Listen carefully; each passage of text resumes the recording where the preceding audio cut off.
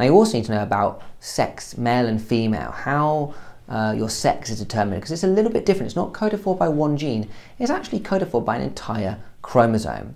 Now men have an X and a Y chromosome, and women have an X and an X chromosome, two X's. So you need to be able to draw a Punnett square for this, a genetic diagram for this as well. Females can only pass on X's because they only have X's to give. Males have an X and a Y, so it's actually the sperm which will determine whether you end up having a boy or a girl. It's always quite a nice moment of irony when you think about Henry VIII chopping off all of his wives' heads for not giving him a son, when actually it was always down to his sperm, which determined whether he had a boy or a girl. So again, we set out our Punnett square in the same way. We put the phenotypes, the phenotype in this case is male and female, and then we show the genotypes X and Y and X and X. Again, the sperm could be an X sperm or a Y sperm. The mother can only pass on X in her eggs.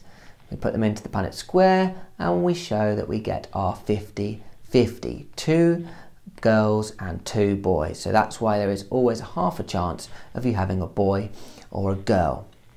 Now again, that's just a probability. You could have 5 children and they may end up all being girls, but each time you get pregnant there is a 50-50 chance.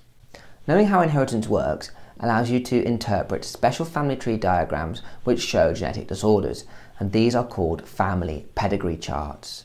So here's a family pedigree chart for something called alkaptonuria. Now alkaptonuria is a recessive genetic disorder in which amino acids are not properly broken down.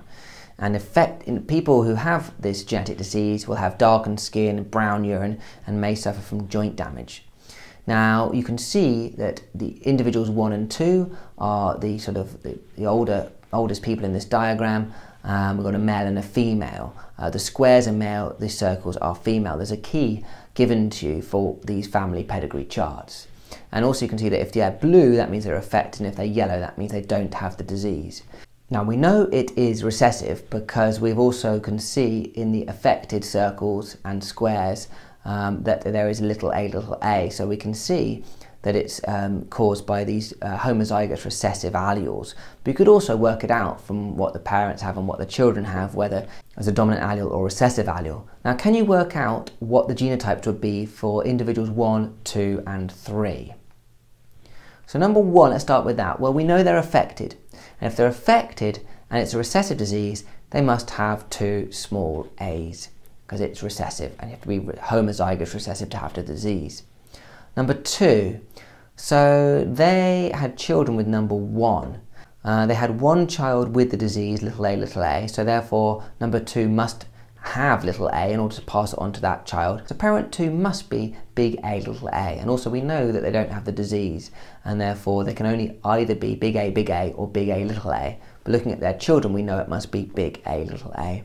And also for number 3, it has to be big A, little a for the same reason.